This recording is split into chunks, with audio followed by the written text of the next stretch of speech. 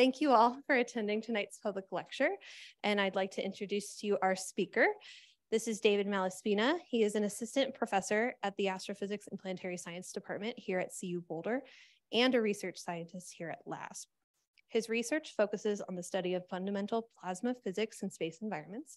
Through spacecraft data, he has explored the solar wind, Earth's ionosphere and magnetosphere, the lunar plasma environment, interplanetary and interstellar dust, as well as the physics of spacecraft charging. To enable these studies, he developed a scientific instrumentation for spacecraft, focusing on the measurement of electric and magnetic fields. He has now had the privilege of coordinating the exceptional science and engineering efforts that is produced by the Pilot Mission Concept Study, which we're all here to learn much more about. So David, I'll hand it off to you. All right, thank you very much, Will. And thank you for the invitation to speak today. Thanks for all of you who showed up in spite of the half-inch of snow that slowed down apparently everybody else. But there are a fair number of people online, so thank you all for joining as well. So what I'm going to talk about today, I'm going to cover kind of two things. One is what's known as the Decadal Survey. This kind of sounds like a boring administrative exercise, but when you consider what it's laying out, it's actually pretty exciting. Because what we're doing is planning the next 10 years of solar system exploration. So what are the amazing things that NASA is going to go after? What incredible physics are we going to try to learn? And how are we going to do it with these bold, ambitious missions to really explore our own neighborhood? So that's the Decadal Survey part. Pilot, as I'll get into, is a mission concept that we put together here. So NASA put out a call and said, we want bold, ambitious mission concepts. And we said, oh, we got one. And we're fortunately funded to run that study. And I'll explain that whole mission concept, why it's interesting, why it's ambitious, and all that to you as we go. So I'd like to start with just this bit. So for folks here and online, just think for a second, how do you describe where you live? How might you describe that to someone? Would you say maybe, oh, I live in Boulder? Well, I don't know if any of us actually live in Boulder, but near Boulder. Maybe you'd say you live in Colorado. Maybe you'd say you live in the United States. Maybe you say you're in North America. Maybe you go as far as Earth. Would you go further than Earth? And so what I put to you now is that you really should. Of course, Earth belongs to the solar system, right? It's part of this collection of space that's dominated by our star, the sun, of course, and then all the energy that puts out into near-Earth space. And what I would argue is that space is as much of our environment as the environment when we walk out the door or the environment when we go walk in the foothills. All these things in space all this space weather activity that can happen really affects us on a day-to-day level, right? I mean, we think about fire, right? Maybe you think about volcanic fire or the wildfires, unfortunately, that happen around here. But in space, you have stellar fires, right? You have the stars that are burning. On Earth, we can walk outside and feel the wind blow. But if you go out into the solar wind just beyond our atmosphere, not so many kilometers up, the solar wind blows. We have waves breaking on the shore, right? So think about being at the beach. There are magnetic waves that are breaking against the bow shock or against the sort of magnetic obstacle that each planet presents to the solar wind. So all these things we think of as our environment, right? The wind around us, the waves around us, all of these things have analogs out in space. This is our environment. And really, we live on an island out in space that is affected by everything that happens around it.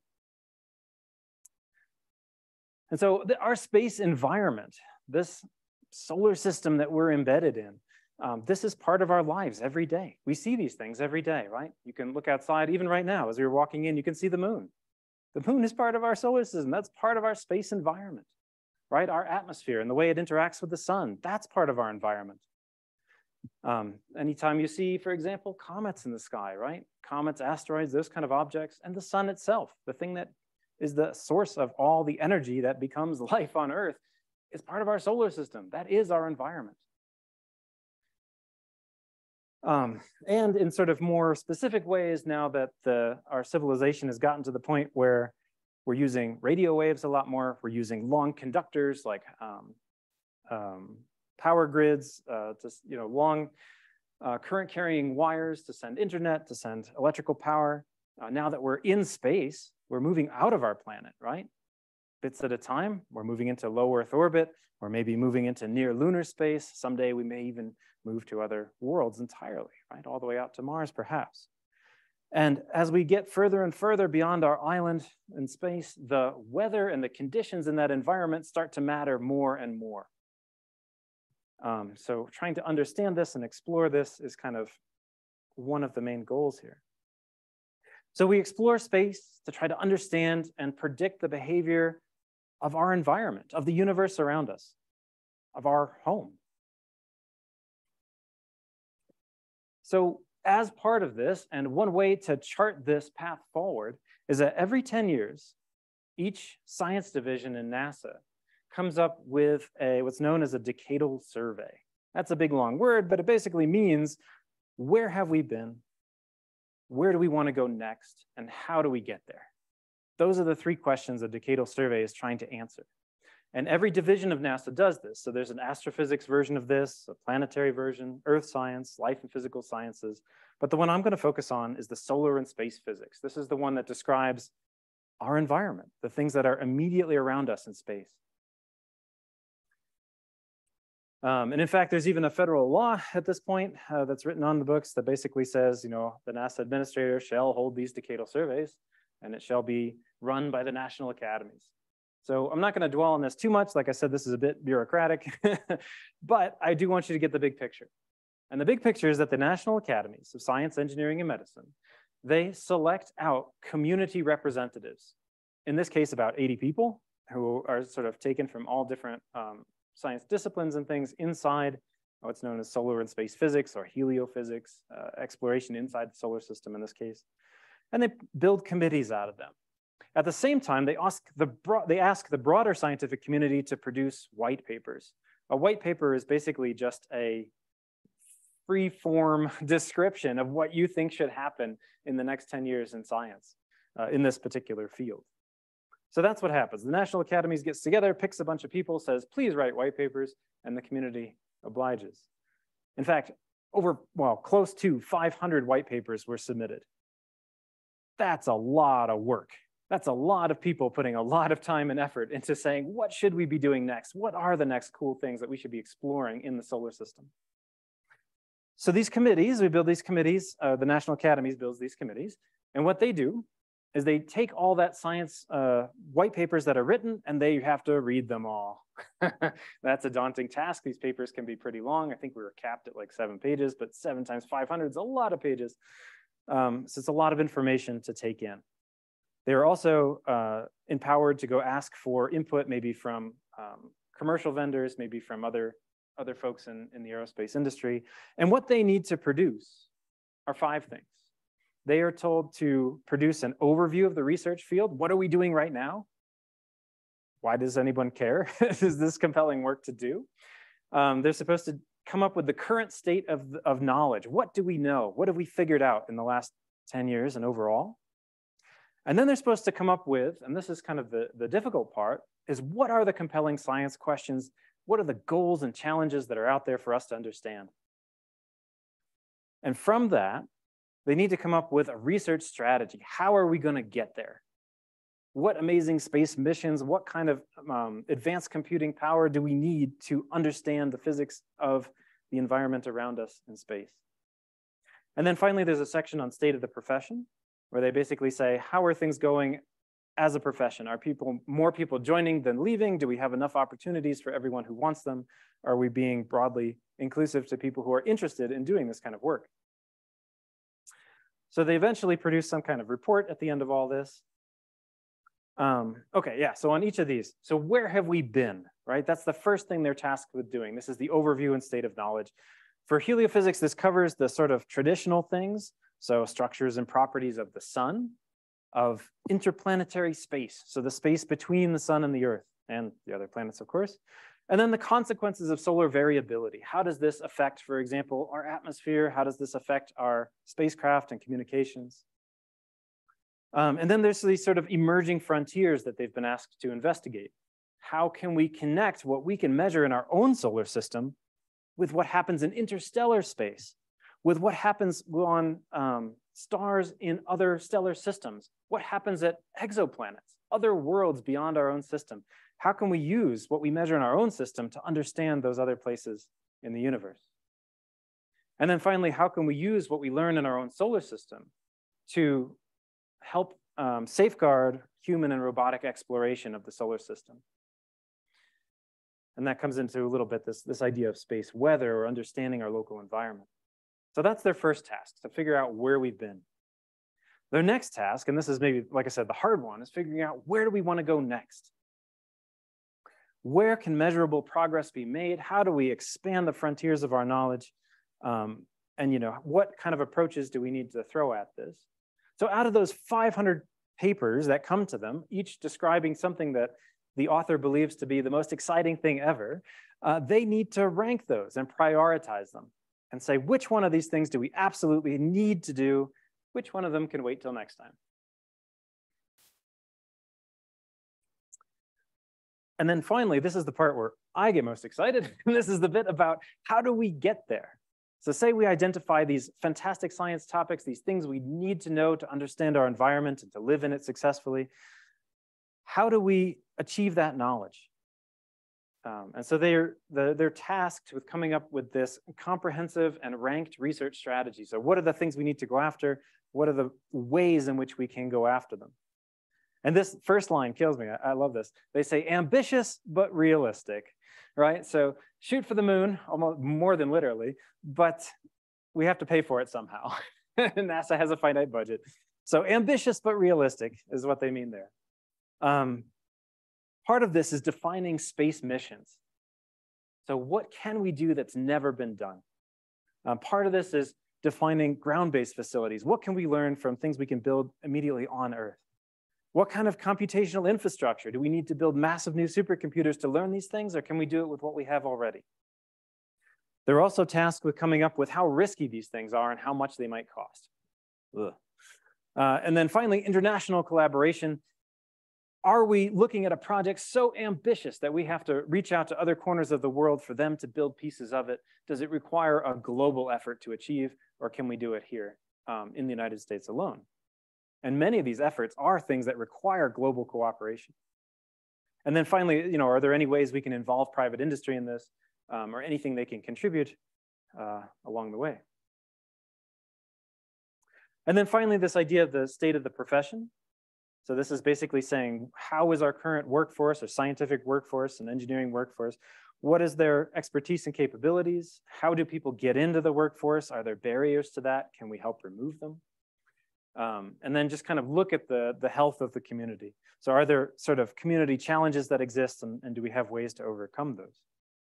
So that's another part of their mandate. I want to point out that at CU, we have almost 10% of the Decadal Committee is somebody who works associated with CU. That's huge, right? We have great representation on the committee. And what I have here, I'm not going to read them all, but these are the folks who are on various parts of the Decadal Committee, helping to guide our exploration of the solar system into its next phase. And then this part, of course, they have to rank these and come up with sort of ambitious but realistic missions. Those two things are, kind of pick one maybe. But there are sort of two buckets that these missions can fall into, or major divisions. One of these is called the solar terrestrial probes. So these are missions that go after fundamental physics. What don't we know about the way the universe works that we can learn from our own solar system? That's the goal of those missions.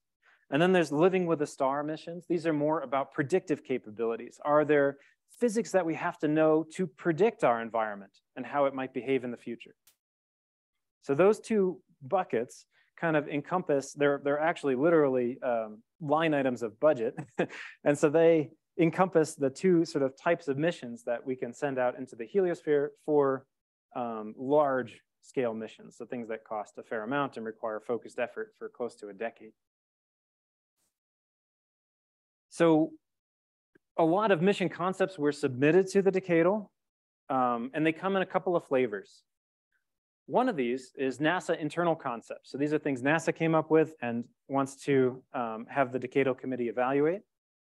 There are community concepts. Those are ones that scientists out there exploring the solar system say, we should do these things. And these need to be done soon. This list of them, and I'll go through these in some detail because they're really fun concepts and they're really wild ideas, which is excellent. These ones were competed directly. So many people applied for this funding. 6 of these were funded to sort of develop them into these kind of more detailed studies. Then there's some out there that were submitted as white papers that had no funded study, but are still really good ideas that the Decadal needs to consider. And then there's a couple that NASA directs, and NASA says, you know, to the committee, thou shalt explore this mission. One of these is one called Interstellar Probe, and the other are these other ones called the Living with a Star mission concepts. I'm not going to cover those. I'm going to stick to the terrestrial probes, things that explore the basic physics. And I'm going to walk through a couple of these because I think these are ambitious and exciting missions. These are things that we can do to explore our solar system in ways that has never been done before. The first one up here, these are the NASA internal concepts. One is called MagCon. And this is basically to try to understand energy transfer and the outer edges of Earth's magnetosphere. So the boundary of where the solar wind and Earth's magnetosphere kind of interact. And this mission concept would take a swarm of 30 small satellites and throw them out in a broad, well, a swarm, and then have them kind of move through that space, making measurements and trying to get a big picture view of what's going on. The CMO thing, Coronal Microscale Observatory, is to take or build a solar space telescope that could look down to 100-kilometer resolution at the sun. So looking at 100-kilometer structures, those are incredibly small structures to see all the way out from 1 AU to the sun. And the goal there is to try to explain this fundamental issue of coronal heating and trying to understand how the sun's atmosphere gets as hot as it does. These now are the mission concepts that were put together by the community and funded to elaborate on with mission studies. One of these, HelioDisc, the idea is to send 4 spacecraft out in a 1 AU orbit with a spacing such that you can determine the kind of medium scale structure of the solar wind. Through many observations, we've come to think of the solar wind as kind of this network, spaghetti network of tubes of plasma, but is it really? And what are the dynamics of that sort of mess of plasma tubes? So that's what that would be targeting. There's a mission called COMPASS. And the goal of this mission would be to send a spacecraft, an incredibly radiation-hardened spacecraft, into the radiation belts of Jupiter, the highest radiation environment that exists in the solar system. The idea here would be to try to understand how does Jupiter accelerate the electrons and ions up to the incredible energies that it does. This one, 4Pi, the one on the left here, the idea there is from Earth or from any spacecraft, we get one point of view on the sun, but the sun rotates and the structures on the sun rotate. So we can never capture the full evolution. We can never see the whole picture at once. And so the goal of this mission is to take 4 spacecraft and spread them out. So we're looking down at the poles, we're looking around the sides, we get the full 4Pi view of the sun. This one is particularly ambitious. I kind of like the concept of, it's the Magnetosphere Ionosphere Observatory. This is to really understand magnetic field mapping at Earth. Earth's magnetic field is a great big tangle of tubes of magnetic flux. And we really have a hard time mapping things from far out in that tangle all the way back to the planet. And so what this would do is fly one spacecraft with an electron accelerator, an enormous electron accelerator that would fire a beam of electrons down that field line and hopefully make a spot, an artificial auroral spot on the ionosphere that we could pick up. So make a part of the atmosphere glow from launching an electron beam from way out in the magnetosphere. That's a kind of a cool mission concept. And then they would have a swarm of small spacecraft that go around and kind of measure the effects. But the goal here is really to untangle the sort of knot of magnetic fields that exists about the Earth. Another final mission concept that was part of the community effort, MACOS, the idea here is to try to understand shocks. So shock physics, of course, really important in aerodynamics, also really important in plasma and fluid dynamics, like the interaction between that flowing, blowing solar wind and the obstacle that each planet presents. And that kinetic physics has never really been explored satisfactorily. And so the idea here is to send a mission dedicated to that. It would have one spacecraft upstream of the shock, one spacecraft downstream of the shock, and a couple in the shock itself. So you can see the input, the output, and what happens in between. Another mission concept that's out there, this directed mission, is for a thing called interstellar probe. This is kind of, the idea is to follow on from Voyager to go beyond Voyager. So not only to make it out to a couple hundred AU, but to make it out to 500 AU and get a look back at our whole solar system and how it's embedded in interstellar space. What is the size and shape and dynamics of the entire solar system as a one object? This one is particularly ambitious because they want to run it over 50 years. That's an incredibly long time to run a spacecraft mission, as everyone involved with Voyager has experienced. And so they even have a sociologist on the team whose job it is to figure out how do you hand off from one generation to the next as this mission goes through multiple generations of scientists. So ambitious, right? We've hit the ambitious mark. Have we hit the feasible? And then finally, this is the one that's near and dear to me. This is the mission concept that we sort of homegrown that we put together here largely at LASP, or at least we were the lead institution. Many institutions were involved. Many scientists, many engineers were involved. This one is called Pilot. And I'll explain in detail this one. But as I explain it, keep it in the context of all those other missions, all those other ambitious ways to explore our solar system.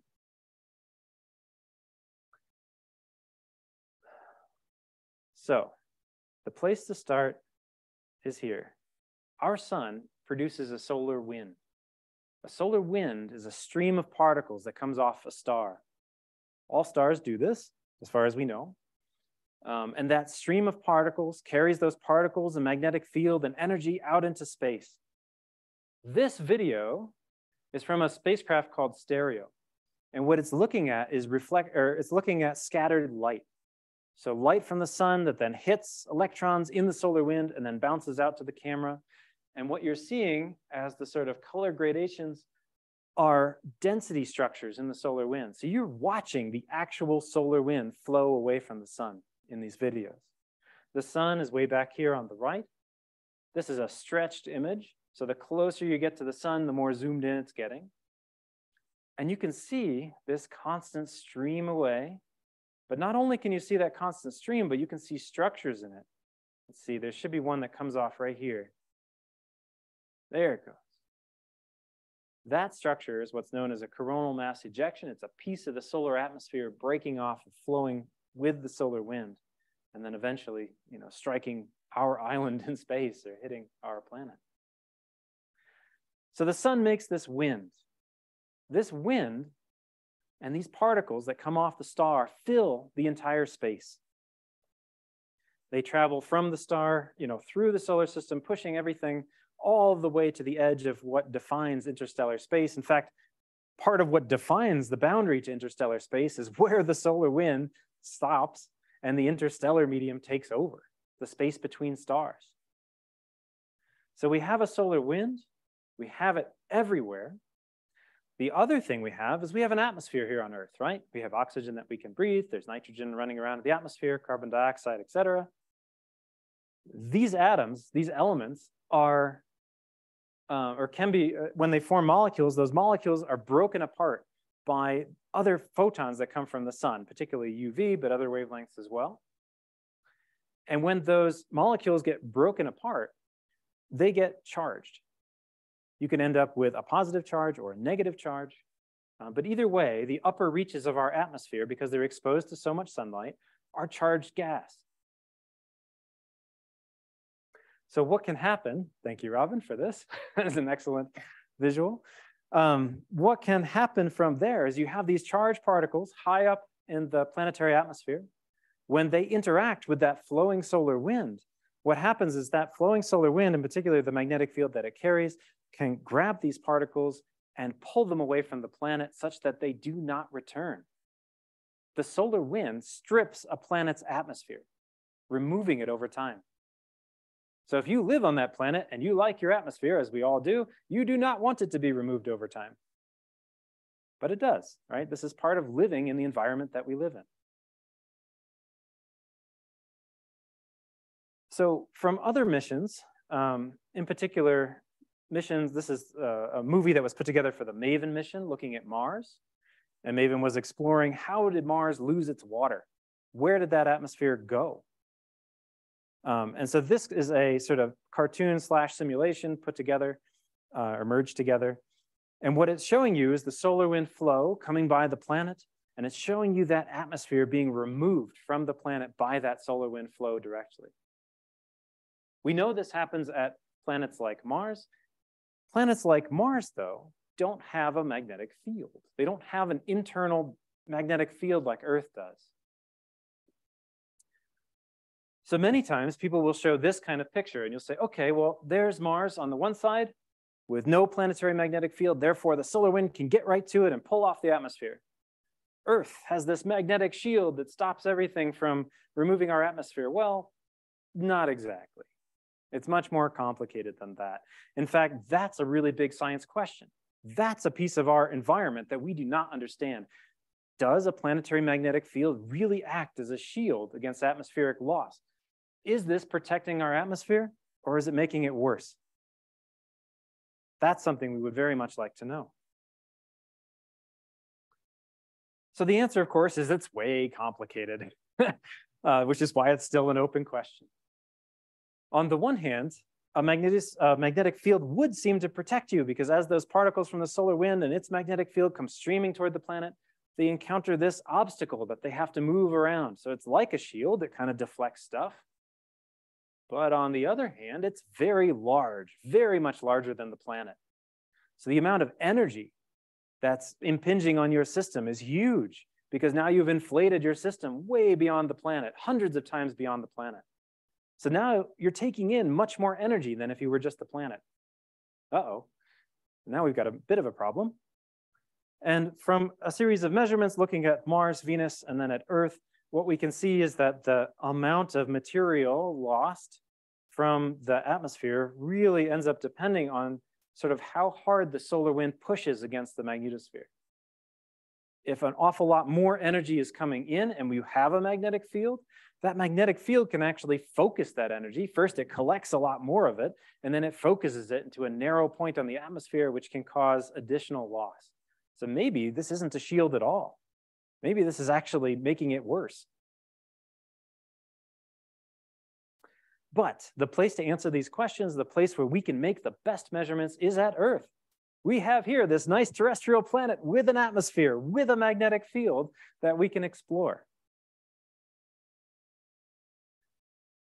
So what we're trying to understand, what the pilot mission concept is going after is really mass flow through a planet's magnetic field. How does that gas come out of the atmosphere? Once it's out of the atmosphere, where does it get trapped in the magnetic field? How does it get trapped in the magnetic field? And once it does, how do perturbations or motions of the solar wind, how do they cause that material to then be lost again to the solar wind? And in fact, there's this whole cycle that the mass goes through. First, you get some of those ions or charged particles in the upper atmosphere that were created by sunlight. Some of those can escape directly, straight out to the solar wind. Some of those can even return back to the atmosphere after getting stuck in the magnetic field a little bit. Some of them get stuck in this big torus. We have a big donut of cold plasma that comes out of the ionosphere and gets stuck in our magnetic field. That's called the plasmasphere. But plasma that's stuck in that donut about the Earth can be ejected from the system when the solar wind pushes hard enough on our magnetic field. And so the way I like to think of this is the whole magnetosphere breathes. So you can think of gas as coming up out of the atmosphere and filling up the magnetosphere. And then when the solar wind pushes on it, it exhales out to the solar wind and that material can be lost. And then it refills again from the atmosphere. So the whole system is constantly breathing. But there's limits to how much we know about this. What we know about it so far is based on a couple of very limited measurements. And these measurements are limited because the thing we're trying to measure, the gas that carries all this mass away from the planet, is almost invisible to spacecraft. It's very hard to measure. It's hard to measure mostly because it's cold, because it just came out of the ionosphere. It hasn't been heated up to the temperature of everything else that's out in the magnetosphere and solar wind. The couple of measurements that we have, we had a camera that measures in the UV.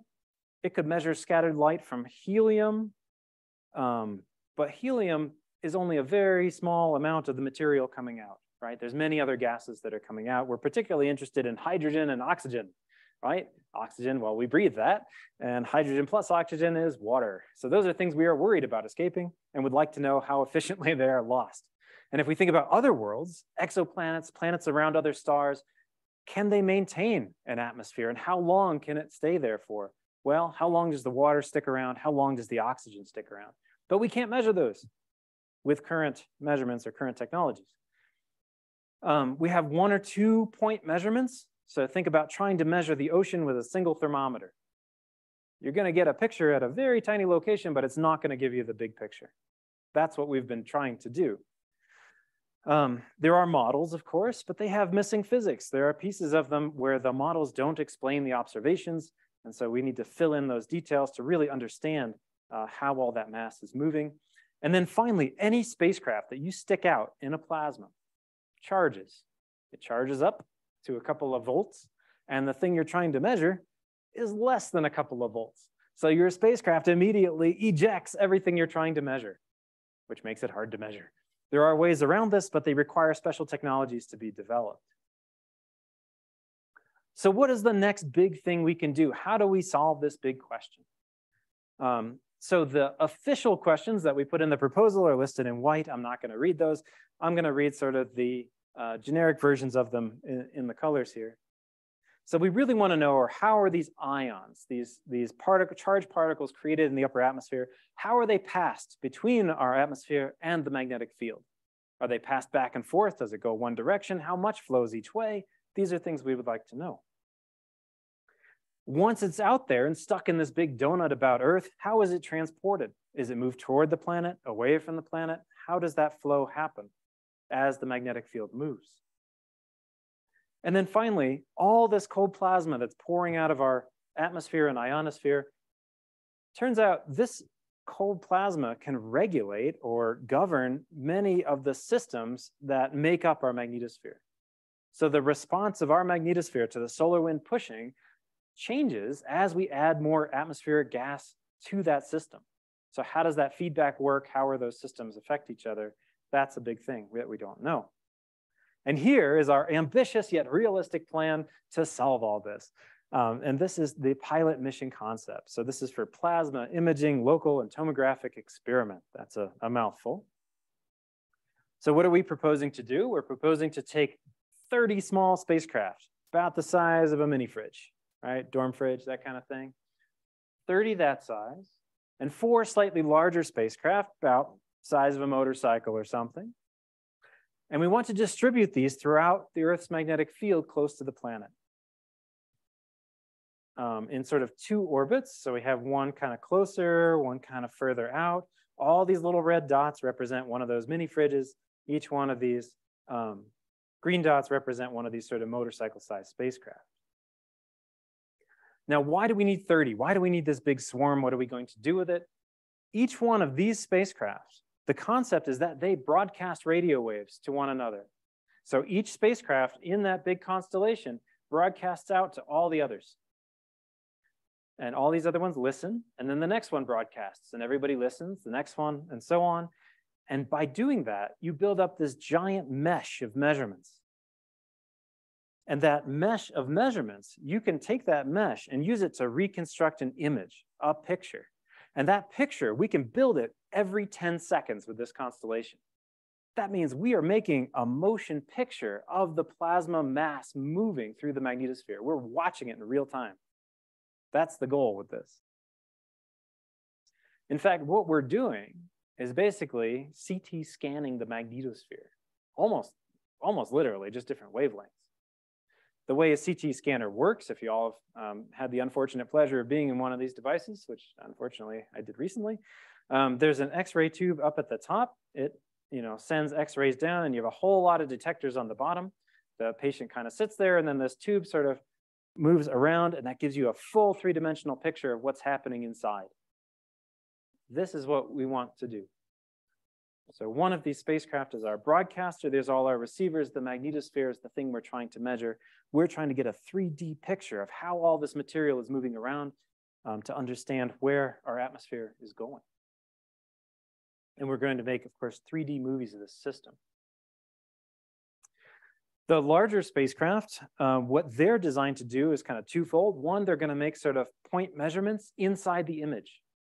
So we'll have this broad view from our image, and we'll have these small spacecraft that are taking points within it, so we can compare the big image to the directly measured plasma, where we're counting individual particles that we collect. The other thing they're doing is that they're going to have cameras, those UV cameras, to watch helium and to watch oxygen. So in the sort of equatorial plane of the planet, we'll be able to measure, we'll get that image from the tomography, and in the meridional, or the up and down plane, we'll be able to measure the plasma flows using the UV image. That's how we get a 3D picture. And what we're ultimately trying to do, this on the right here, is a physics-based computer simulation of how our magnetosphere sort of responds to the solar wind pushing on it. And some of the things you see these sort of wave-like structures, and you see them pushing closer and closer to the planet. With the constellation that we've put together, this is a simulation of what that constellation data would look like. You see this structure moving in and bumping up against the sort of cold plasma shell here? That is one of these fingers. We simulated a single finger to show that we could actually measure that with this constellation. And we can measure it over a huge swath of area. So we can measure several Earth radii in this direction, several Earth radii in that direction. And so what we would be able to do with this mission is take this physics-based simulation and directly compare it with our real observation. That would be incredible. So then we could say, what physics are we missing in this simulation? The idea here is that we would do this with sort of two launches, one to put the inner constellation in, one to put the outer constellation in. This would happen with, well, we baseline something like a Falcon Heavy, which is a pretty big rocket. But there's bigger rockets out there, like the SpaceX Starship. And if that rocket comes along, we can actually deploy all 34 of these in one go, which would be pretty nice. And it would go around the Earth. Remember, the CT scan moves all the way around to get a 3D picture of the whole system.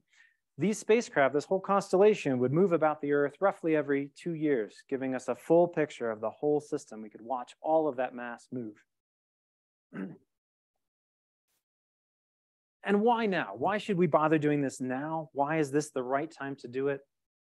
One really important scientific motivation is that all these little pieces of the magnetosphere have been explored one at a time. This is the old elephant problem, right? We had one spacecraft exploring the trunk. We had one spacecraft exploring the foot. We had one spacecraft exploring the ear. What the heck is this thing? We've never really looked at the full picture. We've kind of put it together from the pieces that we have, but this mission would really look at how all these systems connect to each other. How do they influence each other? What is the big picture of how our magnetosphere behaves? The other reason to do this now, and many of you may have even seen this in the night sky. I saw this at dusk one night. I was out with my family for a walk. We saw this kind of constellation of funny things floating across the sky, and we're like, what in the heck? Turns out this is part of the Starlink constellation. So SpaceX, commercial company, is launching up to 50 or more of these things at a time, spacecraft that are sort of 200-kilo spacecraft, very heavy objects, but they're launching 50 of them at a go. And right now, above us at this moment, there's at least 3,500 of these spacecraft. 3,500 of one type of spacecraft. In fact, what they're aiming for are 42,000 of these things to be orbiting above our heads all the time to deliver internet. But what this means is that the commercial world has already figured out how to launch giant constellations of spacecraft. What we need for our science is 30. 30 for these guys is a rounding error. Seriously. They lost, 50 of these. A whole launch of them actually went down not so long ago, less than a year ago. And they said, oh, okay, we'll launch more. So the commercial world has figured out how to do this. Constellations are no longer scary. These are things that NASA can take advantage of to do incredible science. And so this is a reason why we would want to do this now, is because now this technology exists. And then finally, another reason why now, many of you are probably aware, one of the things that happened, in sort of space exploration not so long ago is the launch of the James Webb Space Telescope. James Webb has now enabled the capability to explore other planets' atmospheres, planets around other stars. We can start to probe those atmospheres and figure out what gases are there. Where are they in planetary formation? So are those gases there at the very beginning of a solar system? Are they there at the very old, at the very end or the very old solar systems? How do they evolve along the way? We can measure them by looking at different stages in that evolution or life cycle of a planet. But what they really can't answer right now with that kind of data is, how does a planetary magnetic field fold in there, right? There's a couple of things. You have the stellar wind that's trying to blow away the atmosphere. You have the atmosphere itself created by the planet's sort of chemistry and makeup. And then you have the planetary gravity that's trying to hang on to the atmosphere. The piece they're missing is what the magnetic field is doing. So all these explorations of other worlds, all these explorations of how their atmospheres are evolving, or can they support life? How long can they support life in the life of a solar system? We can help answer those questions by measuring near Earth in our natural environment plasma laboratory that's right here for us. So finally, the goal of this mission is really to follow the mass, right? To see where the mass goes through our nearby space, and to watch our magnetosphere breathe, to pull in gas from the atmosphere, capture it in the field, and then eject it out into the solar wind. We want to discover the physics of atmospheric loss at Earth-like planets. That's something we can apply to other stellar systems to understand the probability of life forming other places.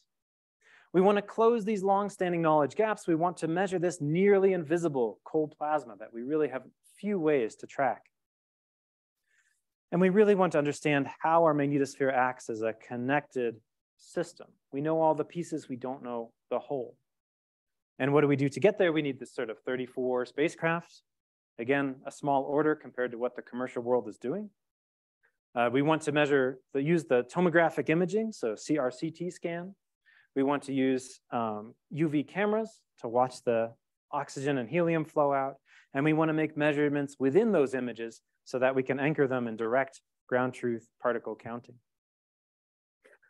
Okay, how much does this cost, right? Where's the feasibility part? The cost of this mission is actually not so different from missions that have been launched in the last 10 years that were recommended by the last decadal, or 2 decadals ago maybe, including Parker Solar Probe, a mission that's exploring the near-sun environment, or the Magnetospheric Multiscale Mission, or MMS, which is exploring a process called magnetic reconnection in near-Earth space. The cost of those missions scaled to the dollars it would take to launch this mission are not so different. So we're not talking, we're talking ambitious science, but we're not talking budget-busting prices. So finally, our mission concept, this pilot idea, that's one of them, right? I sort of laid out a fair number of the other mission concepts that have been explained or that have been proposed. And really, however these things get ranked, whatever the Decadal Survey comes up with, the next NASA missions that are sent out into our solar system will make amazing discoveries. Any of these missions will. And what they're really going to discover is about the place we live, about our home in space, right? Our direct environment. So however the Decadal Survey turns out and however these missions end up getting ranked, we're going to learn incredible stuff. So that brings me to the end of what I have. I think I'll just open it for questions and discussion at that point. But thank you, everybody. Very much appreciated to the folks who turned out here in person, especially, but also the folks online for taking the time. Thank you.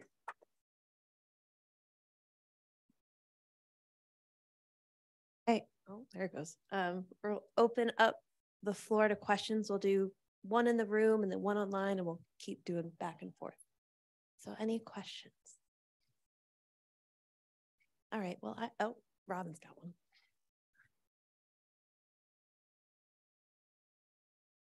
Hi, Dave, nice talk. Thank you. I was thinking about what you said about constellations, and we have these massive constellations, but they tend to be in low Earth orbit. Do you see any particular challenges with creating big constellations at much higher altitudes? Not particularly. I mean, we know how to design spacecraft to survive those altitudes. It's simply making many copies and putting them out there. I mean, the only thing is sort of delivering them there, but that's something we've worked through in terms of figuring out how large of a rocket and when it needs to launch and all that sort of thing. So delivering spacecraft to those locations and building spacecraft to survive there, that's been done for decades. The only thing we're suggesting to do here is simply make more copies, something that has already been, like I said, the commercial world is well underway. I would also say, here you online, hang on. I would also say that we built in some architectural redundancy into the system. So we have 30 of these small spacecraft. We can make the measurement with 26, right? So we planned for, in case a few of them crap out, we're going to be okay. So. Oh, sorry, I'm Connie Spittler. So right, Connie helped out with this study, did a huge amount of work putting together this mission concept study. Okay, so I'm Amy Merkel, and I'm part of the Office of Communications, and I'm going to ask a question from online. This is from observational astrophysicist. They're referring to themselves as a baby, so a young, maybe undergraduate. I'm curious about how these large constellations will affect ground-based astronomy. So the Starlink constellation with 42,000 spacecraft is going to do more than anything NASA will ever put up, right? That's going to, of course, be trouble for ground-based astronomy. The mission we're describing comes close to Earth, but only for a small portion of its orbit at a well-known time in a well-known place. And so it won't have anywhere near the impact that the Starlink constellation already has. Yeah.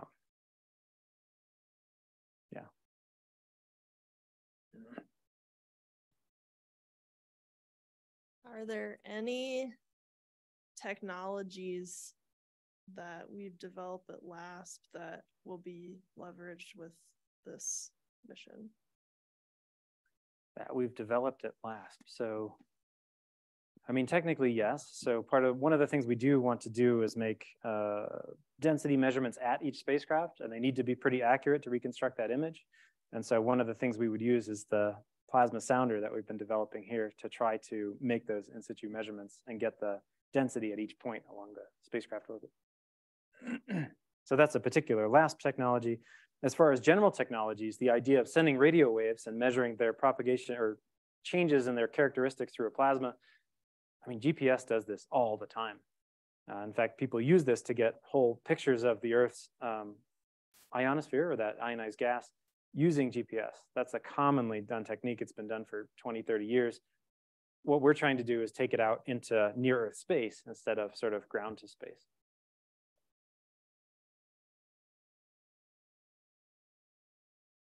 All right, Amy again. So there's a couple of questions online that kind of pertain to the same thing about choosing of the proposed missions. Is there only one that's going to be chosen, and then when will the rankings be announced? Is it in the decadal or? Right, so all the decadal committees can do is prioritize. They can say, this is the most important thing that needs to be done. Here's the next, and they deliver basically a list. And that list includes the cost and feasibility. And then it's up to NASA to figure out how to do it, to take the budget they're allocated by Congress and see how many missions they can jam in there in what order.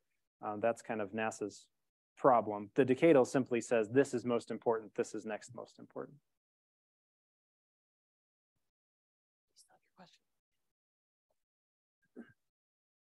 Okay, really quick, the last part of that question was, when would those decadal results be out? Oh, sorry, and I have yeah. a question. So sometime in 2024, the date is not specified. Nobody's really said like it'll be, April the 1st or anything like that. It'll when they're done with it, but I think they have to produce it by 2024.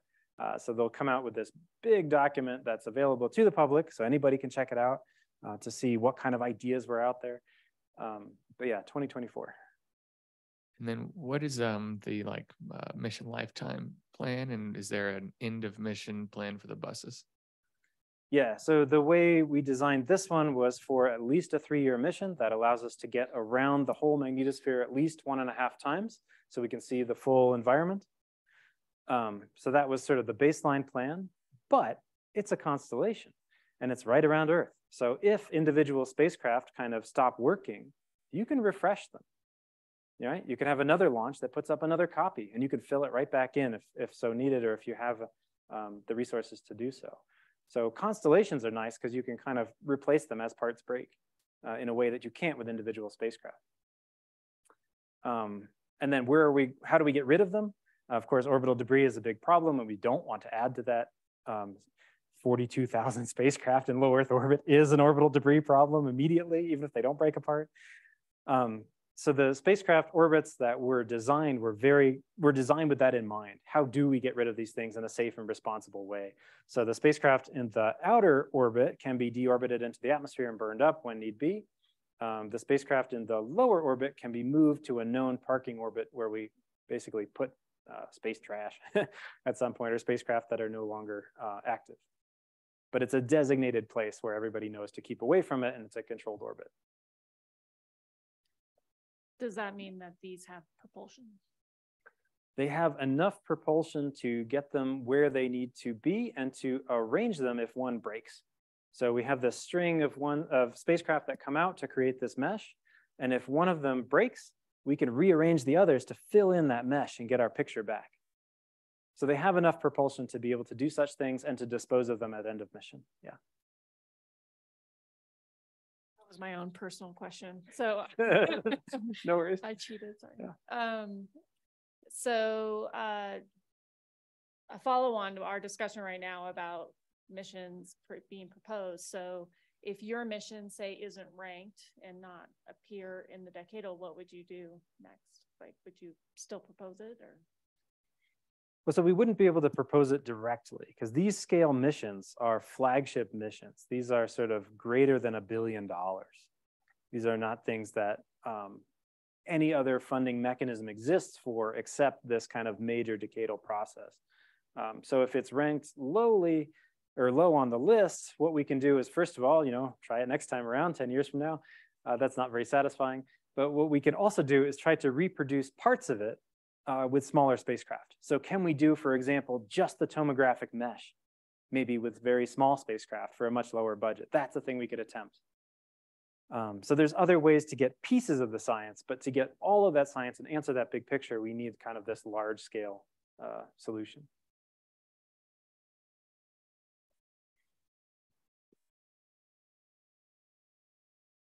So if if Pilot were to be chosen for the decadal and become a successful mission, would you like to make it smaller scale to be a part of something like James Webb? Because you were saying earlier that the magnetosphere is one of the only things not measurable by James Webb. So James Webb measures the atmospheres of planets in other stellar systems, far, far, far beyond our own. So the way we could combine those two together is we could get knowledge about the basic physics of how a magnetic field either helps you retain or lose an atmosphere. And we could take that basic physics and apply it to observations at other worlds. But we wouldn't be able to the missions wouldn't work together directly. It'd be more like you get a piece of the physics here and a piece of the physics here, and then you kind of model them together.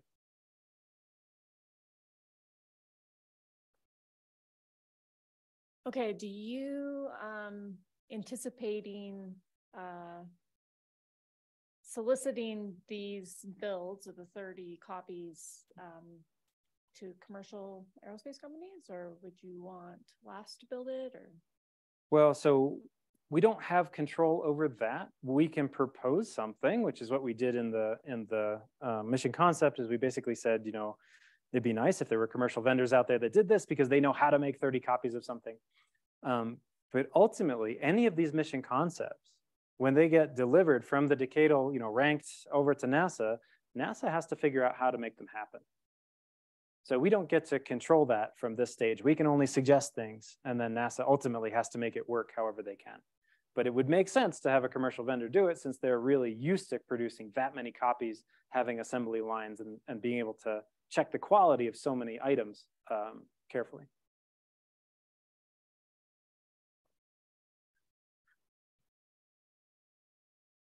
Hi, I don't remember if you said this, but is this just one string of the satellites, like 30 satellites in one sort of orbit, or are you offsetting them? They are arranged such that 14 of them go in this inner orbit and 16 of them go on the outer orbit. So if you're thinking them as like beads on a string, there's sort of two strings of spacecraft. Okay, and then are they offset in inclination to get that full picture or no? No, actually we don't want them offset in inclination. We want them in the same plane because we're trying to make that image, right? So we're trying to send enough lines of sight through the same plasma that we can reproduce that image. So you really want that inner and outer are kind of going to define the edges of that mesh. And so you want them to move together in a plane. Okay, so when you're having one view, right, complete view, is this just in one plane then? It is. So this image created by the tomography would be in one plane. And then we get the other plane from the cameras. So the cameras are in that plane looking back at Earth.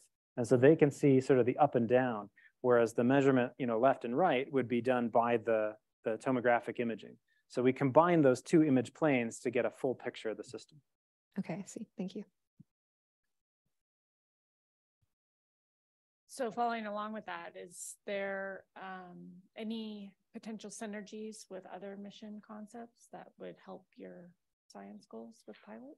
Oh, sure. I mean, an enormous number in terms of like ground measurements, for example. So trying to understand the energy that's entering into the atmosphere that then eventually causes, the atmosphere, those particles to be lost.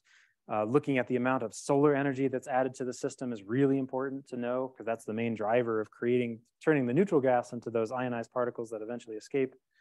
I hesitate to align this with the other instrument concepts in the sense that they're each huge, right? And probably what will happen is over the next decade, NASA will have enough budget to do one, maybe two of these.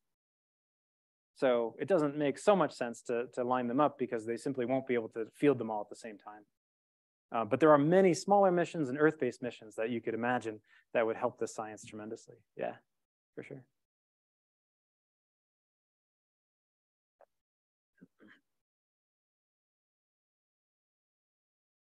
Okay, so there's a question about data loss over the lifespan of the mission. Any concerns there, overcrowding of constellations, with other space debris? Well, so for space debris, we did talk about that, right? We are going to dispose of these things responsibly, or that's part of the plan. In terms of, data loss, believe it or not, the proposal that we put together contracts with Amazon to bring the data down. Isn't that amazing? The same company you can buy, a giant pallet of toilet paper from, you can also take down spacecraft data from. That's a service that they sell. But that also speaks to this being the right time to do this, right? This is at a time when a commercial ecosystem exists where you can buy bits and pieces of a mission to help out, build it. You don't have to build everything from scratch anymore. And so part of the ground system that we would use is this distributed network of ground to space communication that Amazon has set up. And that helps us alleviate issues with data dropping or data crowding or constellation crowding of ground stations because we would have this distributed commercial system that we could access. So I think we're coming up on time, right?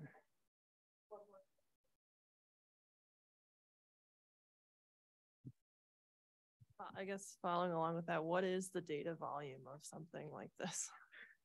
So what I would say is that these reports are going to be public. In fact, the report associated with every one of these super ambitious mission concepts will be public. The national academies will release them to the world, and any of you can check them out and see all these fine details are in there.